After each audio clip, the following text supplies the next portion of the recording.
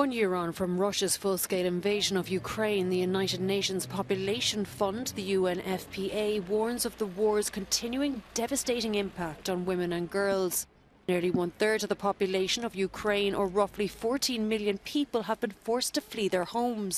Some 10 million people are at risk or are already suffering from acute or post-traumatic stress, anxiety or depression, like residents from Bucha, a town left in ruins after the early days of Moscow's occupation.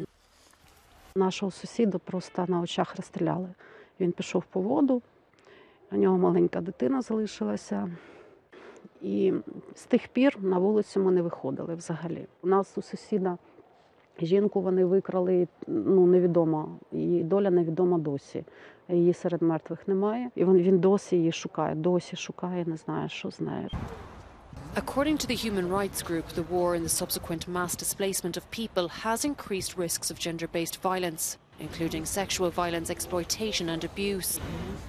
UNFPA has established more than 48 centres for survivors of violence, including shelters, crisis rooms, a national hotline and more than 100 mobile support teams.